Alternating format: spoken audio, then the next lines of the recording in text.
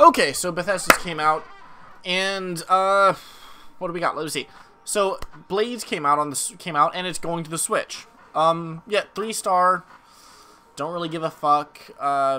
You could even argue for a 2-star. I wouldn't give it a 1 because it does look pretty innovative, despite the fact it's gonna be microtransactions. You know, it's a mobile game, but you know it's coming to the Switch, so that kind of boosts it up in my opinion from like a 2 to a 3. With cross save and cross platform, with I guess some about ability to like visit each other and shit. So you know, I'm pretty hopeful about this. Let me see. Fallout 76, with its Wastelanders expansion, it's finally finished, and that's it's managed to meet its minimum standard of 3 stars now. Okay, the fucking Wastelanders expansion finished the game. It's been like a year. I still love the game, don't get me wrong, but it's now finished and now worth buying for the price that it was originally at. And then it also released its Nuclear Winter, which is like a battle royale thing. I don't really care. Still kind of a you know, more ways to play are good. Not a huge fan of battle royale with the whole shrinking maps and everything, and just like bleh. But more ways to play are good, so I'm okay with that. Next one that came out was kind of weird. It was like Tokyo, Ghostwire Tokyo. Fucking hell, those graphics. Like, they hit the uncanny valley, like, perfectly. I swear to God, I couldn't tell if I was watching a movie or a game trailer. It was really bad. I mean, it probably won't be as good when you see the actual game, considering it was probably, like, just an overhyped trailer. Probably. So it's either never going to come out like Final Fantasy VII, or it's going to be, it's going to be really fucking weird to play. I'll be honest. It freaks me. It's like, what the fuck, a little bit. The storyline sounds pretty cool. It's like disappearing people and like spirits and kind of like a weird spiritual post-apocalypse kind of thing. I like the idea. I'm just like, the graphics freak me the fuck out so badly. Anyway, I reserve judgment. 4 stars for now, just for like how good that trailer was. But okay. Elder Scrolls Online, and this, I love Elder Scrolls Online. I really do. I was a huge fan of it for a very long time, and I played the living shit out of that game. They had a Necromancer. Yeah, I'm gonna have to buy this expansion and play it, but like at the same time, I haven't played it in such a long time, and I still have so many other games to play, so I might not, and I'm just like, it's put me on the fence of buying the expansion, jumping right into it again, but you know what, I have a lot of other things to do right now, so I'm gonna hold off on it for a little while, and kind of make myself wait for this particular game, to get back into it, but if I have any friends that really want to jump into it on PC, though, I'll probably jump into it with them. I'm just, like, for me, I would need a friend. If I had, like, a friend that wanted to play online with me, I'd probably jump in, but right now, no. For now, no. Okay, now we have Commander Keen. Yeah, it's 1 star.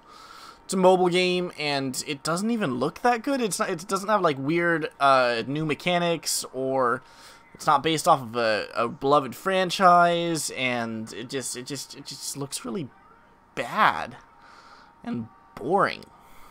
Yeah, nothing. Not even like something that could be addictive or anything. From my perspective, it just kind of looks bleh. Elder Scrolls Legends. Yeah, that one's definitely like a 3 stars for me. Right up there. Great fucking it's a card game, and you know, I grew up playing Yu-Gi-Oh! So for me, like, just buying card games, which are pretty much loot boxes, card packs, pretty much loot boxes, it's like, whatever, that's fine, and it's coming to mobile, and Switch, and Xbox, and PlayStation, and whatever the fuck else. Yeah, I'm happy with this. Not ecstatic, but I'm happy. I'm fine. Rage 2, 5 stars. Oh my god, that game looks so fucking amazing, especially with like the DLC and all the freaking drivey things, and then they had the freaking, like, apparently there are cheat codes in it, and yeah, it looks good. it looks good. The enemies look pretty neat, and then they're just insane, and I'm gonna have to buy this game, my fucking god. Not immediately, it might be a little while, because, you know, god, I have so many games I gotta play still. Like, I've been really into Darklight. I still gotta finish the freaking game. I want to finish the game. I want to do a couple, like, tutorials and random parts of it, and at the same time, these games are out, and it looks so neat! Oh, fuck. Anyway. Enough about that. Oh god, and then, like, something else I gotta play. I gotta play the new thing on Switch for Warframe. The Warframe with the butt's supposed to come out pretty soon, and I really want to see it. Anyway, I'm getting distracted again. Come on. Wolfenstein VR, yeah, 4.5 stars. Really looks good. Just the idea of kind of being able to jump into a game like Wolfenstein that's just slaughter, murder, everything.